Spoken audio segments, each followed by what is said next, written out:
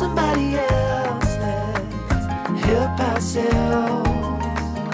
Leave our troubles on the shelf. Don't you worry, we're gonna find all we need in our sunset paradise. こんにちは。鹿児島県を出て、はい、長崎県です。今日は一日長崎市を観光したいと思います。はい。熊本も通ってきたんやけど、うん、ご飯だけ食べてもう長崎に入ってきました。はい。今日はまず、長崎といえばやっぱり原爆を落とされた土地ということでな、原爆資料館に行きたいと思います。はい。資料館と平和公園、訪れたいと思います。はい。でその後市街地の方に行って観光スポットを巡り、お昼からは軍艦島上陸のクルーズに乗りたいと思ってます。はい、盛りだくさんの一日です。夜まで今日は一日がっつり観光しようと思ってます。はい。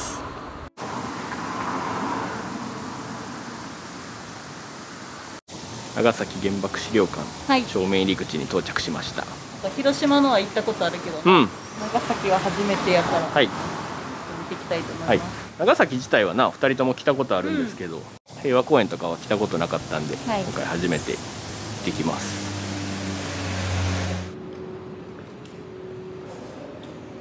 すごい螺旋スロープ、この下かな。チケット買いましたので行ってきます。中は、写真撮影は OK みたいやけどな、動画は無理なんでちょっと行ってきます。原爆資料館行ってまいりました。はい、いろいろと歴史を知れる場所でした。なかなかインパクトはある展示とかもあったけど、平和について改めて考える機会を得れる場所なので、来てよかったです。で出てすぐのところに平和公園、平和記念公園があるので、そっちに向かっております。原爆資料館がここで、原爆落下中心地ここで、平和公園はちょっとこっちの方に行ったところです。ここには原爆落下中心地のモニュメントがあります。資料館を出てすぐのところ、ここに原爆が落とされた。1945年8月9日の午前11時2分に長崎に原爆が落とされました。さっきの資料館にもあったけど、当時の長崎の人口が約24万人、そのうちの死者は7万3884人、およそ3分の1の方が亡くなられたという凄まじい威力やな。実際落とされた原子爆弾ファットマンっていうやつの模型が中に置いてたけど、そんな大きさでそんな威力がっていうぐらいの爆弾の大きさでした。平和公園の方に向かってます。平和記念像っていうのがあんねんな、有名な。見えました。見えた。大きい。大きいな。思ってたより大きかった。平和記念像。来ました。平和記念像。大きいな。なんかちょうど前で中学生かな、平和セレモニーということでやってました。で長崎市街地もちょっと離れてて、また車で移動して市街地の方観光したいと思います。はい。長崎市中心部の方に向かっております。はい。長崎も路面電車が走ってるな。広島とちょっと似てるな。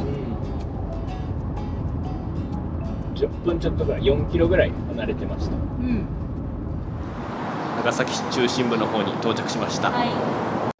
駐車場はその近くに長崎港松ヶ江ターミナルっていうのがあって、そこの駐車場が安かってんな。30分50円。そうだから1時間で100円とかやから、ここに止めて観光したいと思います。から歩きます。多分歩ける距離やと思う。グラバー園と大浦天主堂、2つとも近いんやけど、そこを目指して歩きたいと思います。そして一つ残念なお知らせが。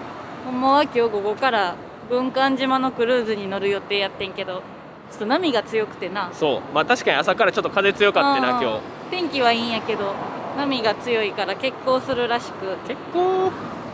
今日は行けないので、そう、明日の朝、明日の午前便に振り替えました。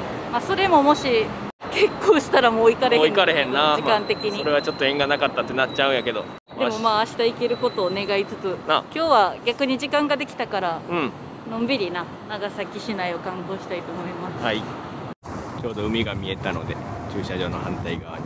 確かに風がちょっと風強いな。あれ稲佐山？あそこに見えてるのが稲佐山です。ここは夜景で有名な場所でもあるので夜に行きたいと思ってます。風強。この上の方かな。こんな感じなんや。長崎っぽいな、この石畳と通り。一回来たことあんねんけどあんま覚えてないわ。この洋館がな、長崎って感じ。ここはグラバー通りって書いてた。グラバー園につながる道。来ました。こちらが大浦天主堂です。これ世界遺産やな。長崎と天草地方の潜伏キリシタン関連遺産。いろんなところにあって、熊本の天草地方とかにもあるからな。何個かのうちの1個って感じやな。国宝でもあります。すごい綺麗。すごい立派な天主堂。現存する日本で最古の教会です。入場料は大人1000円です。キリシタン博物館っていうのも入れる。共通券。チケット購入しました。一応中では撮影はできないんで、ちょっと自分たちで見てきます。でかい。大浦天主堂行ってきました。ここは潜伏キリシタンたちが信仰の告白をした場所やねんな。昔江戸幕府はキリスト教を禁止しててんな。禁教令っていうのを敷いてキリスト教を禁止してました。で鎖国してな、もうそういう布教活動とか禁止してたけど、2世紀ぐらいの時を経て、開国された時にこの教会ができて、そしたら今までこう仏教徒のふりとかをしてな潜伏してたキリシタンの人たちが私たちもキリスト教ですと告白した場所という歴史ある場所やな。そういう歴史的背景もあってなかなか深い歴史のある場所でした。勉強になった。なかなかなこう潜伏キリシタン関連遺産って言われてもなピンとこうへん世界遺産やけど、そんな感じの背景がある。それだけ信仰深くなこう守ってきてた人たちがおるっていうのはすごいことやな。なかなか見応えのある内容でした。勉強になりました。次はこのすぐ近くのグラバー園っていうところに行きたいと思います。横やな。もう横や。こちらがグラバー園の入り口です。もうそこが大浦天主堂やったからもう30秒ぐらいの横です。ここはまた別の世界遺産。長崎はすごいな。世界遺産がいっぱいある。こっちは明治日本の産業革命遺産という世界遺産。園内を一巡するための所要時間は約40分。40分かかるんや。広いんやな。今620円です。広テーマパークばりに広い。びっくりした。一人の人の家やったんかと思ったけど何個かがこう入ってんねんな。9番が旧グラバー住宅。これやっても大きいな。ここはなんか日本最古の木造洋風建築の建物らしい。なんか広いぞ。広い。なんかテーマパークみたいな。ここも一回来たことあるんやけど忘れたわもう。トーマス・ブレイク・グラバー、スコットランド出身。旧グラバー住宅だけ世界遺産に入ってるんや。あとは国指定の重要文化財。明日行く軍艦島も同じ、明治日本の産業革命遺産の構成資産の一つ。こんな近くに2つの世界遺産にすごい並んでるからな。大浦天主堂と登ってるから街並みが見える。なんかやっぱ洋風の建物多いな。なんか坂の上に立ってるから最初にエスカレーターで上に上がっていって坂を下って見ていく感じ。めっちゃ広いで。広やばい。ディズニーや。ついにやってきました。住宅。ここが世界遺産。でかー。おしゃれやな、色味が。漆喰とか使われてる。うんうん。ブルーです。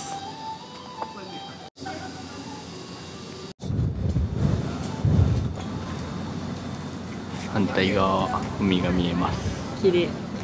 別荘みたい。すごいな。グラバー園行ってまいりました、はい、広かった。広かったな。歴史興味ある方は面白いかな。まあ大浦天主堂からも近いからな、まあ大体セットでこう、まあセットやろうな。お腹すいた。お腹すいたのでお昼ご飯をどっか近くで食べたいと思います。お昼ご飯は長崎なんでちゃんぽんにしようと思います、はい、もうグラバー園とか降りたすぐのところに四回楼というこの大きな建物。やばい、ちゃんぽん御殿や。ちゃんぽん御殿なんか発祥の店らしいって、多分めっちゃ人気で有名なんやけど、もうお腹空きすぎたんで一番目立つこの店。でっか。すごくない？レストランは5階やってエレベーターで。最初これやで。最初はこんな感じの。全然違う今と。中国人留学生のために考案されたんや。考案された。皿うどんも発祥なんやな。両方発祥なんや。すごい。美味しそう。楽しみ。なんかジャルジャルみたいじゃん。そうやね。今それ言おうと思ってて。まさに。マジで今。映ってるモニター見てさ。ジャルジャルやな。黒黒で。ちゃんぽんと皿うどん1個ずつ頼みました。はい。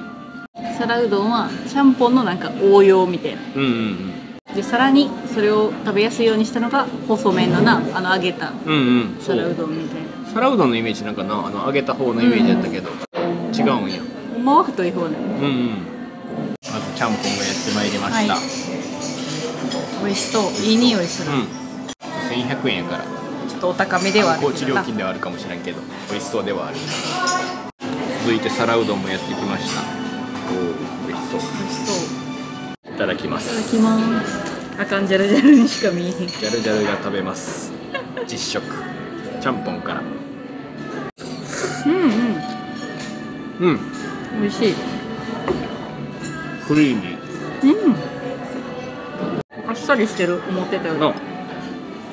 実は長崎来る前に熊本市寄ってて、2日連続熊本ラーメンを食べてるな。結構味が濃いからそれを食べてる口でいったから多分あっさりに感じる。熊本ラーメンも美味しかった。続きまして皿うどん。皿うどん確かにこう麺とか一緒やな。麺は一緒やな。製法が違うだけ。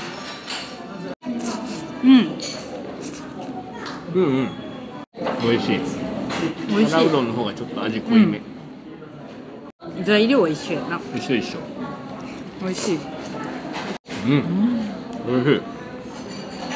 さすがちゃんぽん御殿立つだけあるな。発祥の店なんで。時刻は夕方前です。はい。お昼ご飯を食べた後、マクドで編集してました。そう。もともと軍艦島行く予定やったから、あんまり場所をプランを考えてなくて、逆に時間を持て余してしまったので、ちょっとマクドに行ってました。暑かったしな。で、長崎の中華街にやってきました。はい。長崎新地中華街。日本三大中華街の一つです。横浜、神戸、長崎。初めてや。一番多分コンパクトでちっちゃいお店もそんなにはないとは思いますが、何個か食べてみたいと思います。食べ歩きか。ハトシっていう食べ物食べてみたいねんな。なんか長崎の名物。なんか魚のすり身をパンに挟んで揚げた料理らしい。食べたことないそれ。あ、売ってるな、あの感じのやつや。どこでも結構売ってる。そうやんな。この蘇州林ってお店かな。テイクアウトいっぱいあって、ハトシあるから食べたい。ハトシ食べようか。これです。中華ハトシ。ハトシ購入。なんか見た目はコロッケみたいな感じのハムカツみたいな、どっちかというと。いただきます。本当の揚げ物を想像して食べたけど、違うんや。パンや。揚げパン。揚げパン、うんうん、美味しい。なんか、かまぼこを揚げたパンって感じ。美味しい。結構サクサクしてるな。美味しい。年の次は角煮まんじゅうを食べたいと思います。角煮まんもなんか名物らしいわ。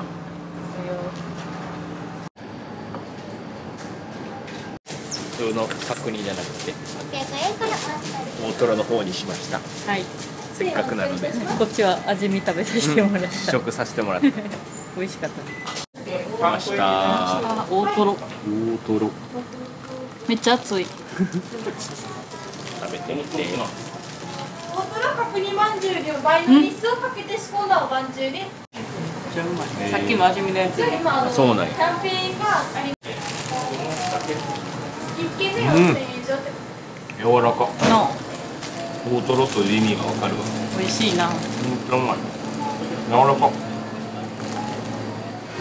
ちょっと中華街からは歩いたんですが、はい、カステラを買いに来ました。長崎といえば、カステラ。小王軒というお店。徳佐屋とか文明堂とかな、めっちゃ有名なお店もあるけど、大阪でも買えるから、それは。せっかくなんでここに長崎っぽいお店で。ここで買いたいと思います。綺麗にします。綺麗で594円。ゲット。可愛いパッケージも。カスティーラ。これや車とかで食べます。なんか歩いてたらこの泉屋さんというカステラ屋も見つけて、一切れ売ってたから買った。食べ比べ。食べ比べ。名前が親近感を覚える名前やった。そうやな。泉ナンバーの私たち。和泉やったな。和泉屋さん。買いました。180円やった1個。激渋商店街。すごい。横丁歩いてます。飲み屋さんが。飲み屋街。じゃいい感じ。一口餃子が有名みたいで、それを食べようと思って雲龍亭さんというところに向かってます。中華街にもあんねんなお店。そう、一応本店があったから本店に向かってます。着きました。一口餃子雲龍亭さん、はい、本店入ってそう。見ました。はい、一口餃子1人前400円。それを2個とニラとじというのも頼みました。楽しみ。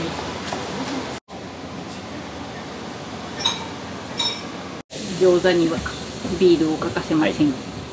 ノンアルコールとあかりは生です。すいません。後でちょっとまだ稲佐山行かなあかんから。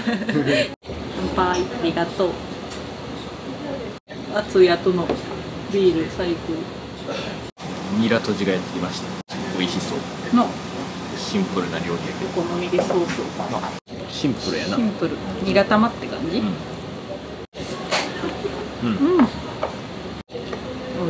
ザ・シンプル。来ました。おお。可愛い一口餃子。なんか10個以上乗ってない？よく見たら。10個ぐらいってことなんか。サービス。10個ってメニューに書いてたんやけど。12個ずつ乗ってんな。12個ずつ。なんで？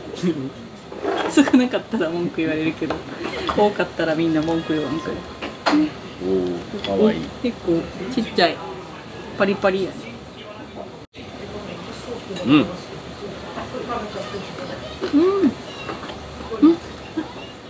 もうこんなん美味しい。すぐいけてる。30個ぐらい食べる。う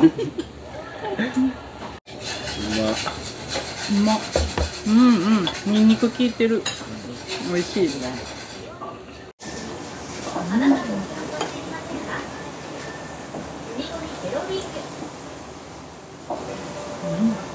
美味しかった。めっちゃ美味しかった。めっちゃ美味しかったな。なんなんやろ。なんかちゃうよな。なんかちゃうね。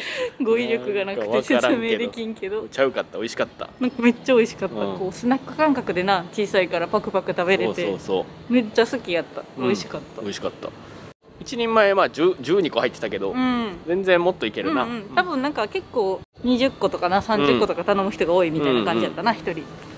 結局2人で2000円しかかかってないもんな。ビール飲んだのに。美味しかったです。よし、じゃあそろそろ夕方なんで、稲佐山に向かいます。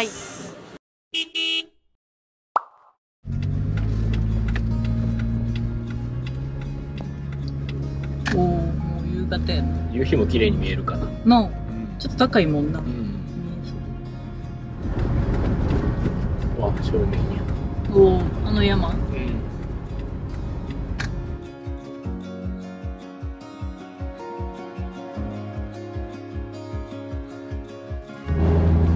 ら登っていきます。めっちゃ登ってる。めっちゃ登ってんな。しかも結構道が細い。ぐねぐねしてそう。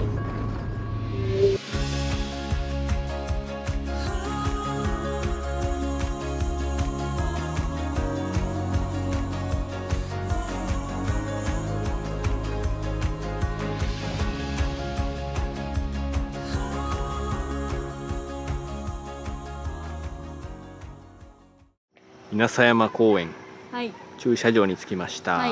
ここは中腹やな。うん。ここの駐車場は無料やねんけど、はい、まだ山頂までは徒歩15分ぐらい。そうそう、上を目指さないといけません。で、なんか山頂にもあんねんな、駐車場。ある。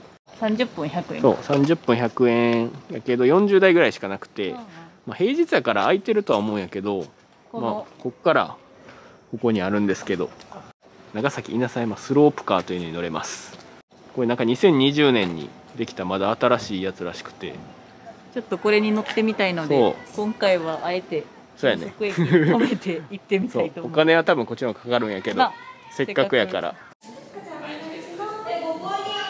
さあチケット買いました。はい。なんかアプリをダウンロードしたら100円引きやった。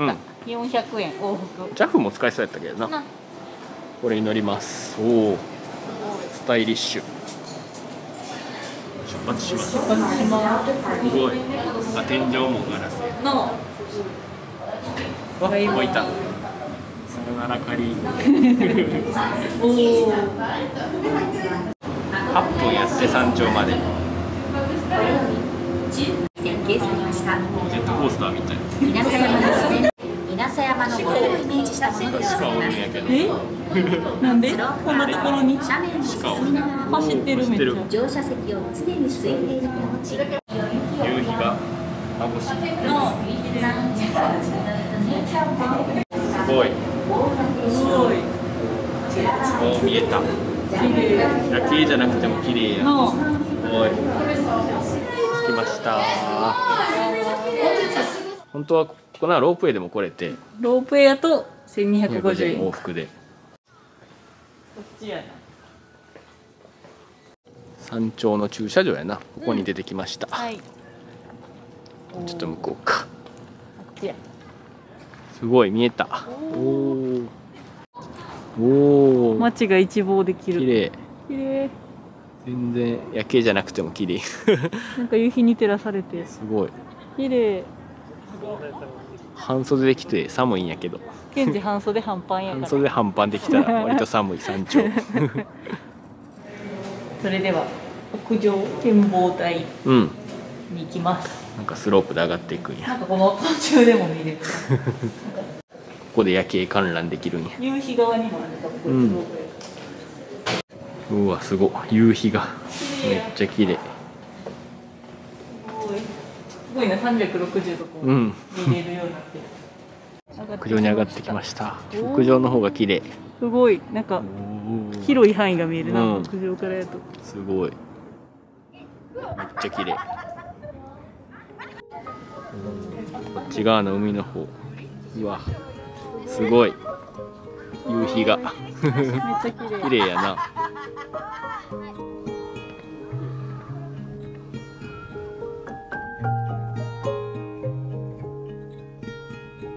さあ、ちょっと暗くなるのを中で待ってました。寒かったので。すごい。おお。おお。すごい。こんな感じです。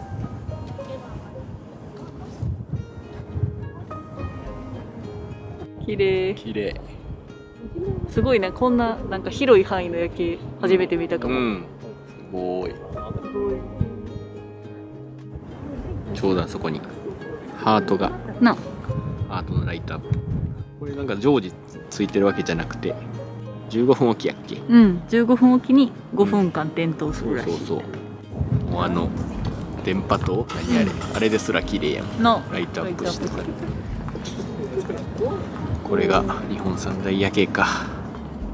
なんか新世界三大夜景にも選ばれてるって書いてたもんな。うん。だからもう世界レベルなんや。すごい。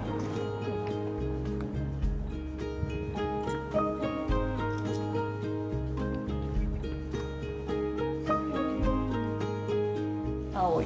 またスロープカー乗って戻ります。はい、青の世界。青い。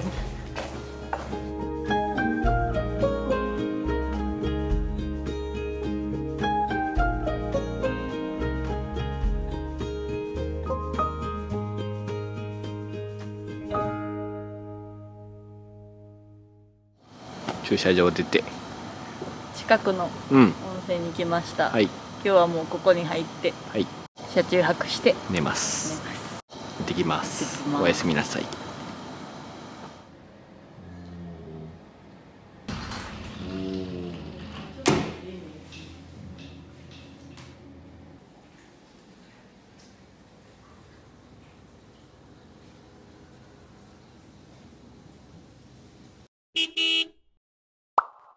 おはようございます。おはようございます。翌朝です。はい。念願の一日伸びたけど、軍艦島クルーズに。はい。今日は出そうやな。今日は出そう。晴れてる。うん。風もないし。楽しみ。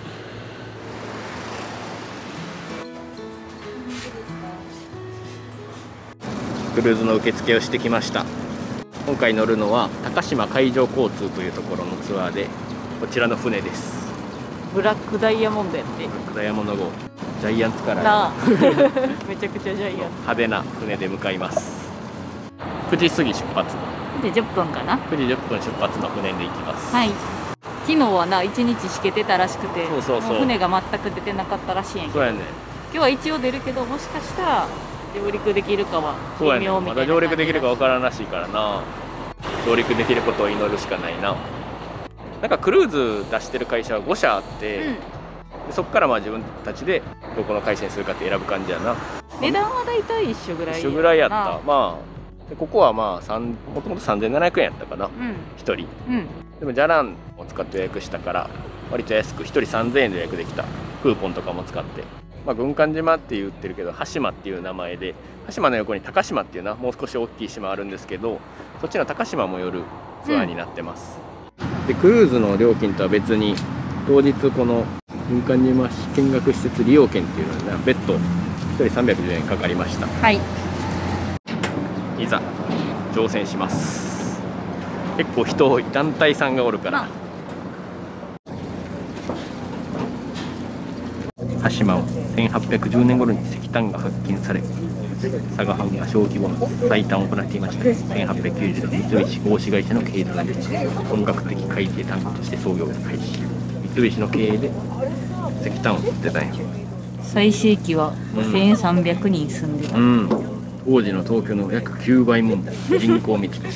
ここにも書いてたけど、最初は3分の1ぐらいの大きさやったらしいで。なんか埋め立てていった。埋め立てて大きくしていってんて、今でも約 98% のエリアは立ち入り禁止。赤い部分やな。ここだけ見学できると。決まってんねんな、通路が。危ないからな。もう崩れてきたりな、するし。小中学校とかもあったよな。中学校とか。でこれが日本最古の7階建て鉄筋コンクリート造りの高層アパート。上陸できたらええな。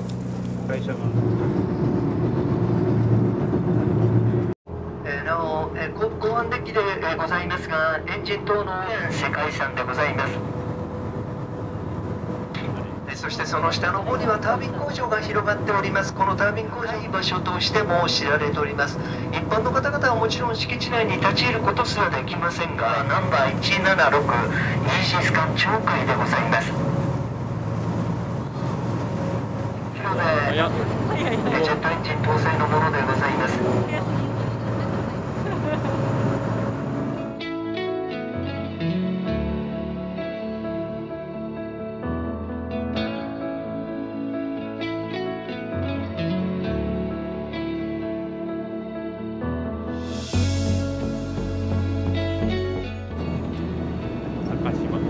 またはご案内申し上げます。軍艦島向けの高島に上陸しました。高島も炭鉱があって、こっちも世界遺産です。今も300人ぐらいの人が住んでる。多い時は2万人を超えてたしな。グラバー別邸やと。キャンプ場あんねや。昨日行ったグラバー園のグラバーさんはここに7年ちょっと住んでたらしい。炭鉱の仕事のために。ここに石炭資料館があって、その前になんか軍艦島の模型があって、それで説明してくれんねんて。100分の1スケールだ。軍艦島の模型です。はい、それではですね、こちら、そしてもっとすごいのは6階の埋め立てをして作られたもう完全に人工地盤です。この学校7階建てです。4階までが小学校、上中学校、小中一貫校です。66年前にできてるんですけど、66年前の学校って基本的には木造の平屋建てです。ね、ですから当時国内で最も高層な立派な学校です。すごい分かりやすい説明でした。めちゃくちゃ分かりやすかった。軍艦島のプロや。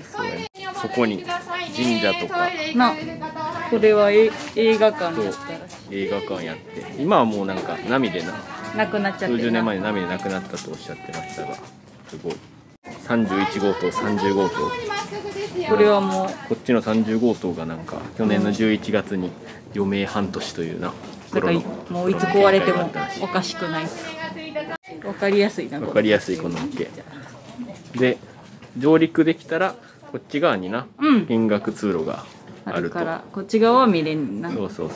今日ちょっとまだ分からんらしい。今のところ厳しいかもしれへんらしいからな。もしかしたら船からちょっと見る形になるかも。ここから接岸して上陸っていう感じです。すごいな、この岩場があるからさ。こう真ん中岩礁でのこの周りを埋め立てていた。そう三菱のすごい技術や。すごい。軍艦島へ向けて島軍艦島のシルエットが広がってまいります。6階の埋め立てをいたしました。現在では南北が480メートル、東西幅が160メートル、周囲が 1.2 キロの石炭を採炭するために築き上げられた場所。現在北東部から接近をいたしております。だんだん近づいてきました。ちょっと波がうねってるから、揺れがどうやろうか。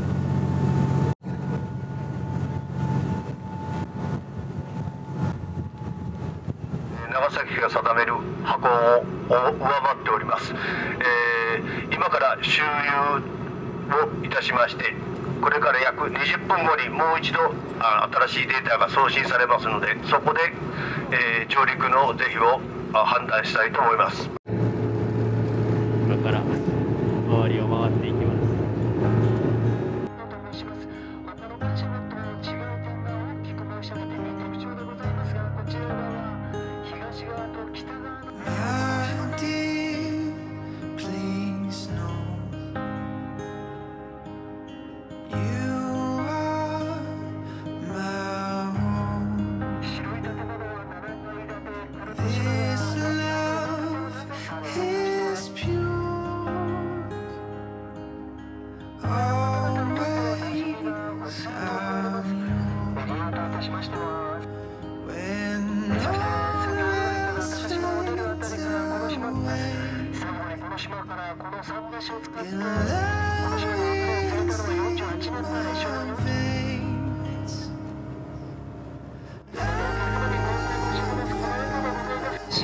残念ながら上陸できず、回っただけ。まあでも十分満足できたな。すごいよくわかった。